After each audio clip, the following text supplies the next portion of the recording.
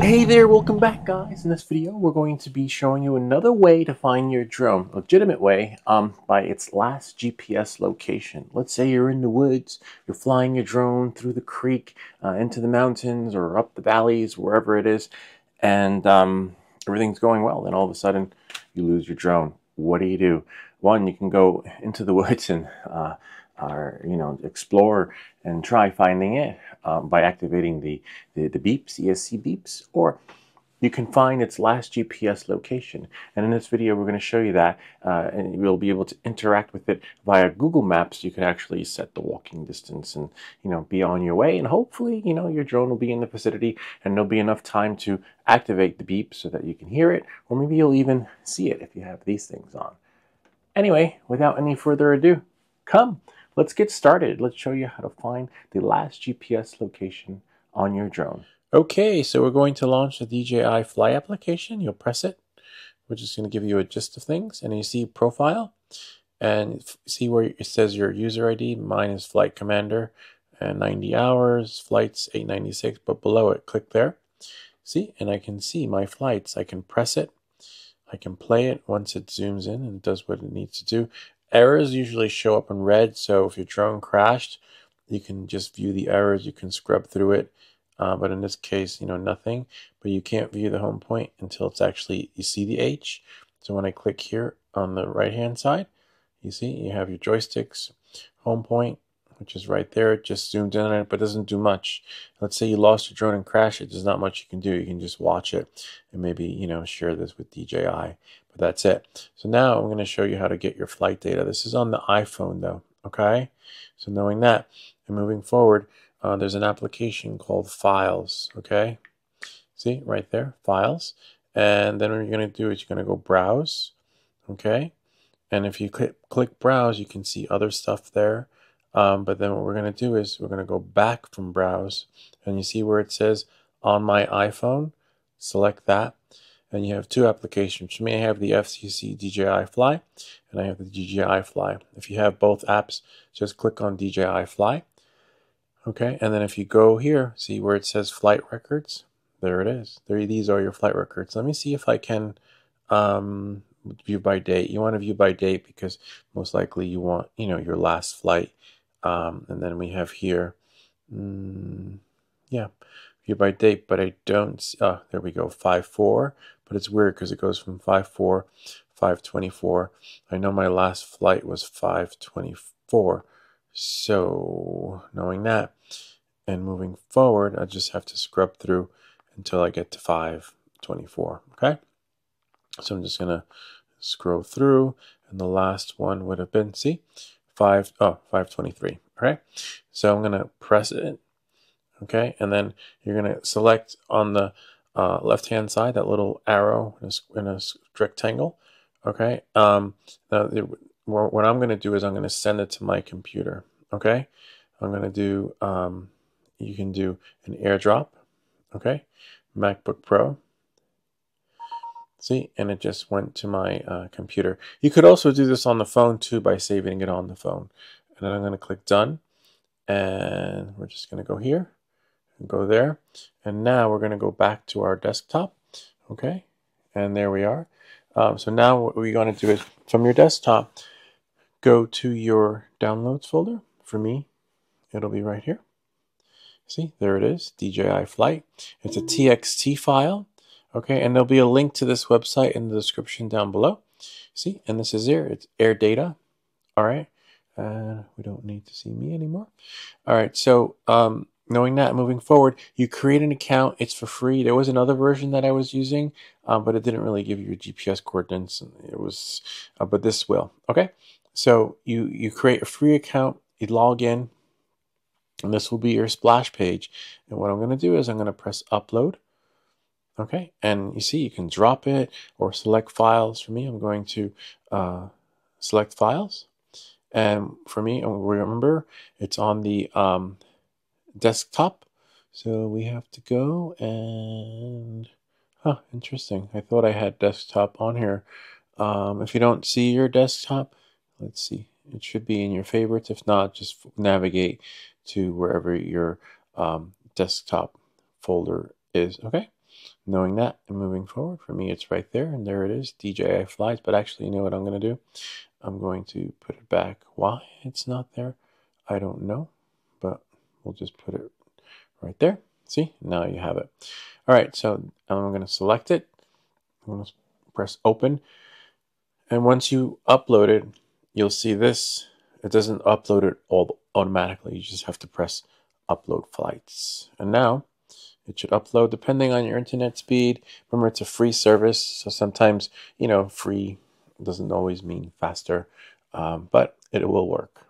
Okay, see? Coordinates are not available. Interesting. If we click on General, let's see, Power. Power is pretty neat. Sensors, but what we really want is the coordinates are not available. It's possible. Let's see. We'll delete it and try it again. Let's see. I understand. And let's try that again. Upload and go into right here. Select files. DJI flight records. It's possible that the last flight was not a flight. Okay, so let's see what we have here. Upload flights. It is not big enough, so it's possible that it could have been nothing. All right, so let's go back to our flights. Okay. Let's see what we have here.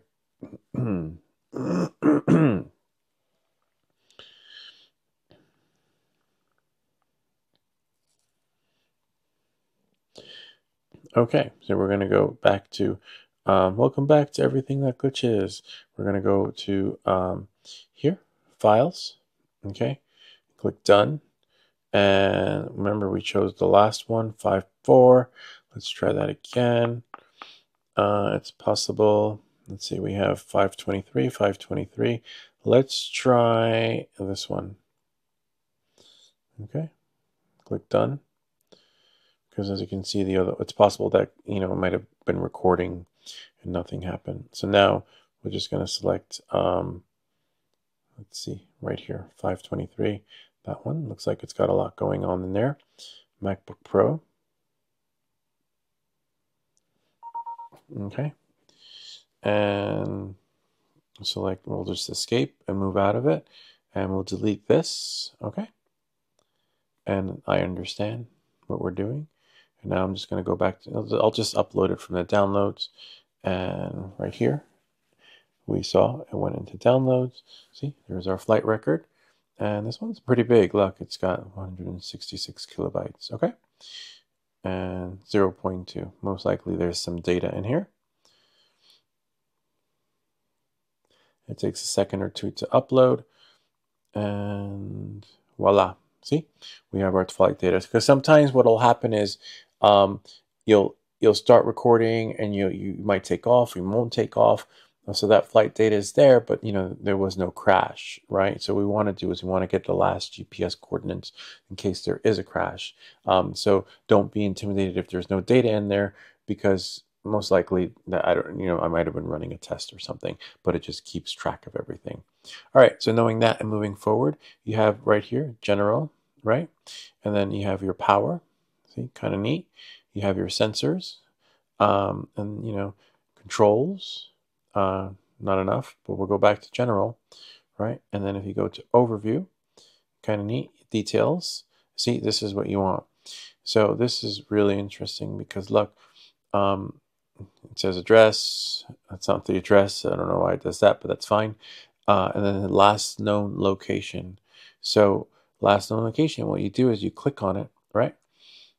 And then it'll give you the last known location, and then you can just zoom in from there. So these are the coordinates of the last known location. If you have a Garmin or another GPS unit where you can put these coordinates in, that would work really well. And then you just zoom in, right, to where the last known location was.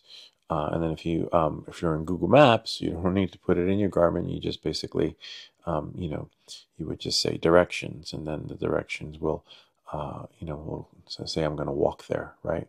I want to walk and get my drone, and then you just zoom in, and then it'll give you walking directions to wherever it is that you're going to retrieve your device. All right, and that's pretty much it. And there's some other stuff in there. You have equipment. It tells you which drone, the DJI AVATA. It has a serial number, and then you have notifications, but there weren't any notifications.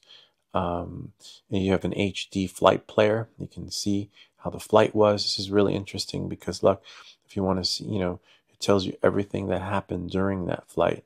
And, thankfully there were no crashes. So there's not much to share, but I wonder what this, the little pink thingy right here. And there's a lot of data. If you're really into the data, this will work well for you. And then you just press play and you can see the flight, battery capacity not updated for extended period. Why that is, I don't know. Interesting. Looks like I might have a battery capacity. Wait, whoa. Whoops. That is really, yeah, last time I had a battery capacity thingy, I had to send the battery back to DJI. Anyway, that's enough of that. That's it. Catch you guys on the flip side. Kind of neat, huh? As easy as 1, 2, 3. And even though we did this on the computer, it's the same process on your phone. Basically, if you're on your iPhone or Android phone or whatever phone you might have, you would just navigate to the folder or a directory that's saved on your phone, and then it'll just simply upload. And ideally, it would be the perfect experience because you won't have to go back home and then go back to wherever it is you need to go to locate this thing.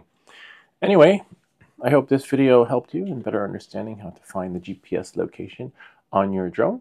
If you have any comments or questions, feel free to leave them down below, or ideas for other videos. Remember to like and subscribe, and I'll see you all next time.